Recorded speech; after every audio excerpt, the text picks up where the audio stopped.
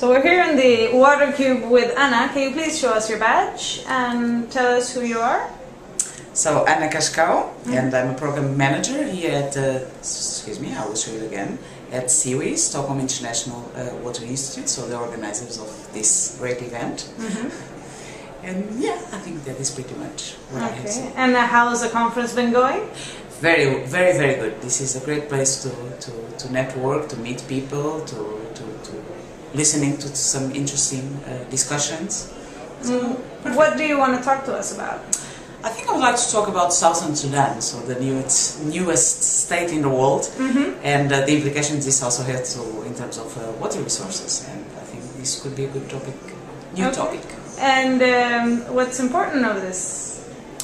Well, Southern Sudan is a country that, well, we all know that they have been in a war for a long period of time, and now is becoming independent and with a lot of work. Although most of the people know Southern Sudan because of the oil, there is also the other important resource that is water.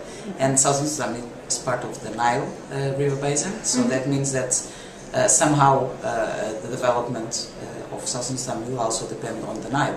And knowing that the hydropolitics of the Nile are complex, already shared by 10 countries, now imagine that there is an 11th one, increasing the problems so and the solutions. What do you think is going to happen now?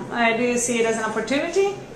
I think it's both an opportunity and a threat, in the sense that it's more people, the people have been always there, but more people that will ask for resources. I mean, with the development of Southern Sudan, there will be increasing needs of food, of energy.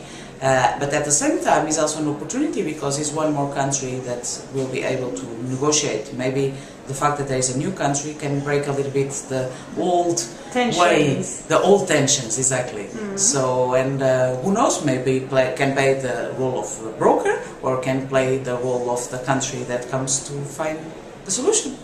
That sounds good. Let's hope for that in South Sudan. Thank you very much.